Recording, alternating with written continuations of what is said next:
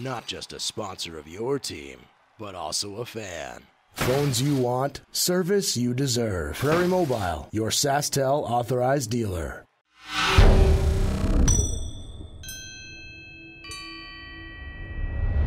Two games done in this first round series. You got 2 wins. Maybe let's start with game 1. What did you think? Maybe a little bit of a rough start your team had to battle through, but battled for a 4-2 victory.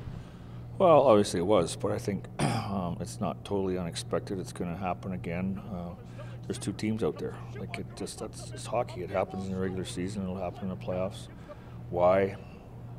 Probably a little bit of nerves, I guess, but we might see it again on Tuesday night, and we'll wonder why. So it's sports. It's hockey. It's when the goaltender has to come up big for us, and he did. Well, D'Amico is doing a good job playing against Cave. I don't think it's shutting him down, but he's playing against him.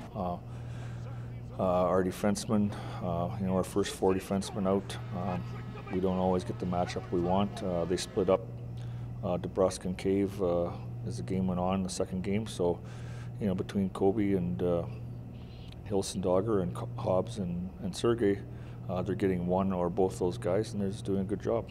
Danny was standing on his head, played unreal the other night too. It's just it's pretty cool to see all the guys performing at 100%. That's what we're going to need if we want to keep going in playoffs. So. Do you think there was a little bit of nerves maybe for a lot of these players on this team that hadn't played in the playoffs before?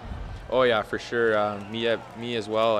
My first 2 playoff games, and right off the bat, we knew Swift was going to come hard, and you can only prepare so much for another team. You never know what's going to happen, and I think we took advantage of the situation we were in, and we're up 2 games. So.